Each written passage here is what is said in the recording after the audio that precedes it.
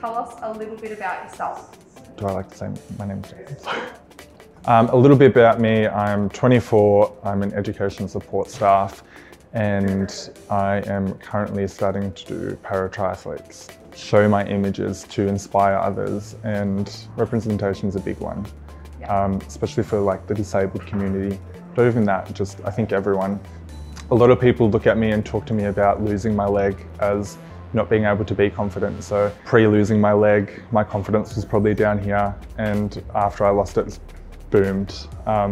So I think confidence, and self-esteem and acceptance of who you are. And so how I lost my leg is 2 years ago. I was diagnosed with osteosarcoma in my ankle.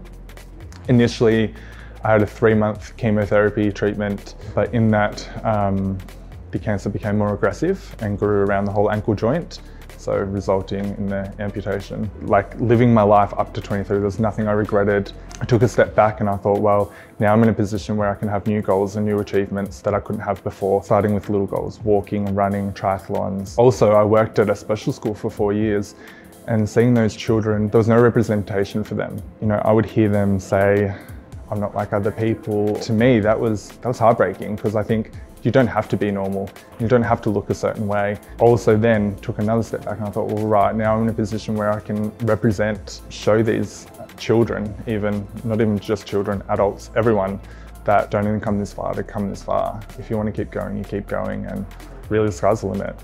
Like, there's nothing you can't achieve.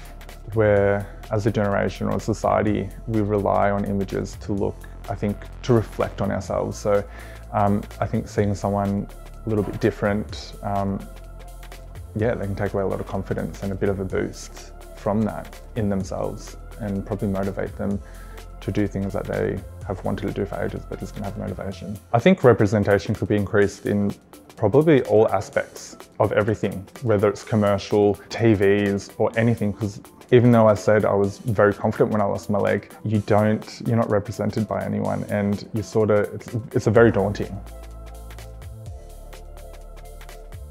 Good question. It would be very daunting, because again, there's no representation, so I wouldn't have anyone to look up to, and I think, oh, well, why me, or that sort of stuff. Yeah, whereas now it's, don't care. I want to be the one representing. Oh, loved it.